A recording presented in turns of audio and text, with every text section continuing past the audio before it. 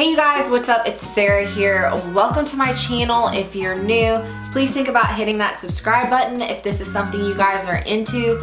Welcome back to all my other subscribers. You guys are the best. Thanks so much for watching again. Okay, so today I'm gonna be showing you guys my top 5 favorite, most easiest, is that the way to say it? My easiest hanging houseplants. And these are the ones that have given me no trouble at all, and they're absolutely beautiful hanging. So let's just get right into it.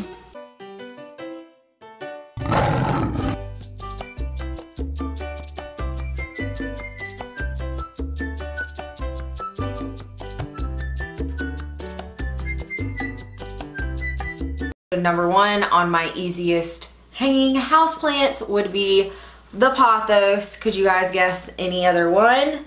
This is the most easy, no fuss houseplant. I absolutely love them. I have them all over my house. This one is a newer one, and I actually haven't watered him yet, and he is getting really light and the leaves are droopy, so it's about time, I would say, in the next day or so to give him a drink. But I chose this guy actually over Hoya, because let me show you this stem right here. Look at how huge these leaves are, and look at this stem, you guys. This part right here, which I might try to mount him on something and let him climb, is absolutely huge. I mean, look at my hand. These leaves, this is what sold me, and he was on sale. So I got him for $10, and as much as I love pothos, I just couldn't pass him up. Pothos is basically what got me hooked on wanting to collect so many houseplants, and I have tons of them. I don't know how many I have. I know I have 1 or 2 in my bedroom. I have 1 in my plant room. I have this one. I have another one right here behind me that's long and trailing. So yeah, I have them everywhere. They're super easy, no fuss at all. They won't die if you forget to water them for a day or 2, and they're absolutely beautiful hanging. So this guy's on my porch right now. I kind of ran out of room and put him out there, but he seems to be doing good, and he's actually handling it. It's still a little bit chilly, and he's fine. So he's staying out there. It's getting ready to be spring, but isn't this stalk right here just awesome? So let's go ahead and move on to my number 2 favorite hanging plant. Okay guys, this is Next Day Sarah. I accidentally deleted a clip from yesterday, and I'm still in my pajamas, so you guys won't be seeing me right now. But next up on the list is Scindapsus pictus. You guys know how much I absolutely love Scindapsus. I think they are beautiful trailing. They are just everything. I'm telling you guys, they're so pretty and so simple and easy. If these are not on your top 5 hanging houseplant list, they should be. So go ahead and get your pencil or pen out and write it down, because you guys need to get you one of these. I'm telling you, they're so easy and simple, and they give me the signs of when they need a drink. Can you tell a theme here in this video? I like all the plants that give me signs. So basically what they do is their leaves just curl up like this when they're ready for a drink, and they look kind of sad and droopy, and that's when I give them a drink. So simple, so easy. Add it to your list. You won't be disappointed. Alright you guys, so next up on one of my easiest is the heartleaf philodendron, or otherwise known as philodendron cordatum. They are so easy, you guys, and they do really good, and I would say like medium light. They will actually turn their leaves and kind of reach towards the sunlight. So if you keep them hanging in one spot and say the window's on the other side of the room, it'll kind of turn all its leaves. I have one on my porch that has taken off insanely. I'll show you guys some pictures. I bought 2 of these, I guess it was last spring, and they took off. I gave them something to climb, and they did amazing. But these are so easy to take care of, and they're really easy to tell kind of when they want to water as well, and they don't freak out if you don't water them either. You can kind of tell what are my favorite plants that, you know, can be neglected.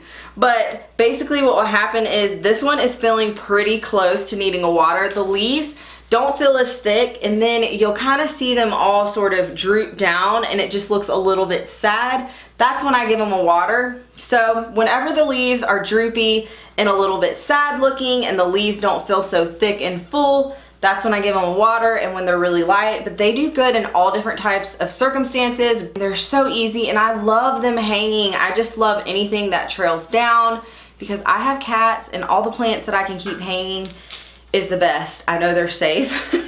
But yeah, the heartleaf philodendron definitely has my heart, you guys. All right, you guys, so next up on the list is this Hoya. Now, I feel that all types of Hoyas are such great plants for hanging. They just look absolutely beautiful, and there's so many different kinds that you can get. But I have found that this Crimson Princess right here is the easiest, and it grows so much. Look at how huge and long it is.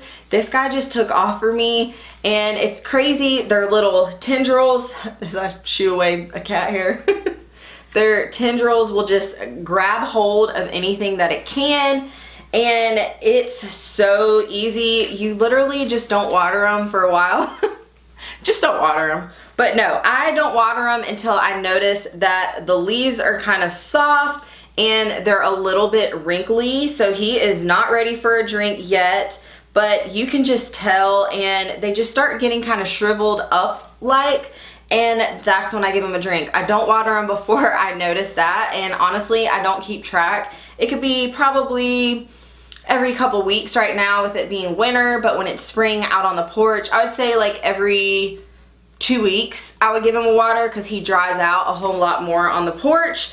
But aren't they beautiful? And they're so easy, you guys. So if you see one of these, pick them up if you're looking for something that is easy to care for. They do good in really bright light. I have this guy in front of my window and he's really happy there.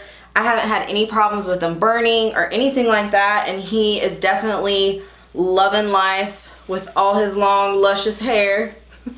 I'm kidding. His tendrils, his arms, whatever you want to call them. He's happy boy. So I absolutely love this guy. They're so, so easy. This one is another great suggestion for easy plants that you guys don't have to worry about. So I have one more that I'm going to show you guys, and then that's going to be it. So let's move on to the last one. So when I first got this guy, I passed him up a couple times because I wasn't sure if I was going to like him, and I have fallen in love with him because he has grown so much for me and has done so well. So here is my Syngonium. Let me show you. Do you guys see how giant he is? I'm sorry, I probably should have had the camera backed away a little more. He is absolutely huge and is doing so, so good in this hanging basket. And he does great in all types of light. I've moved him around quite a bit, and I've had him most recently in my plant room that doesn't get the best light, but I am getting ready to move him out on the sunroom, and I did just give him a water, so he's starting to perk up. But I'm getting hung, hold on. Move some of these hanging plants. Yeah, isn't he awesome? I found that I like the Syngoniums that kind of have a thicker leaf.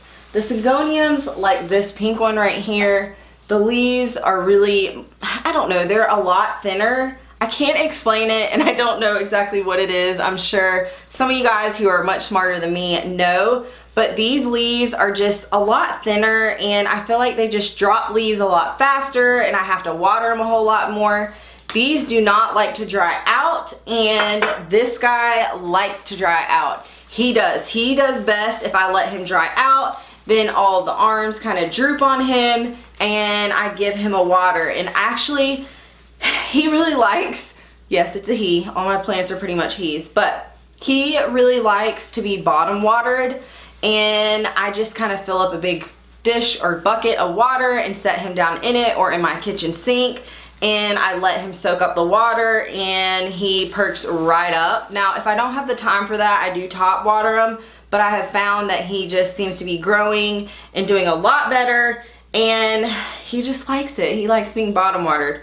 So this one's super easy, you guys. You can pretty much put them anywhere. They'll do great. But yeah, he's heavy. I'm putting him down because I just watered him.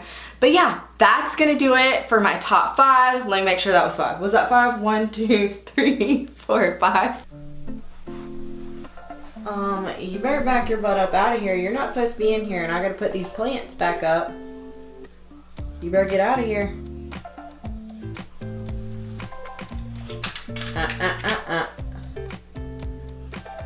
You better get out. Get. I said get. Get out of here. Leave us alone.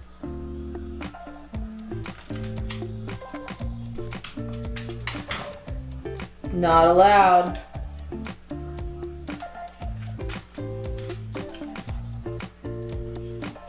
Not allowed.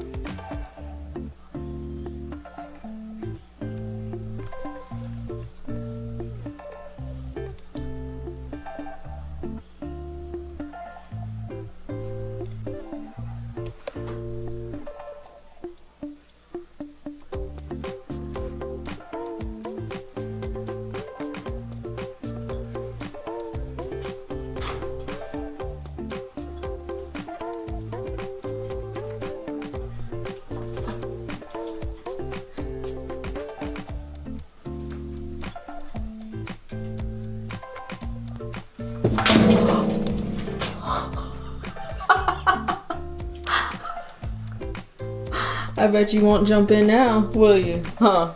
Okay, so that's gonna do it for my top 5 most favorite, easiest, simple, no fuss plants, you guys.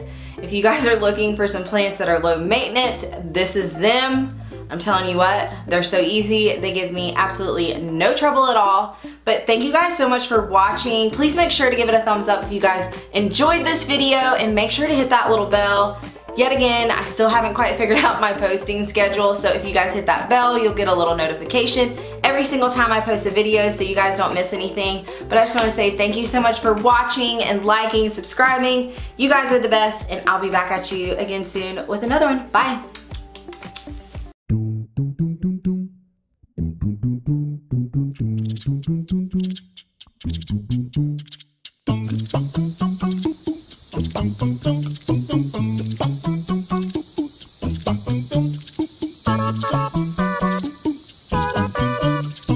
Ba-da-ba-ba-ba-ba.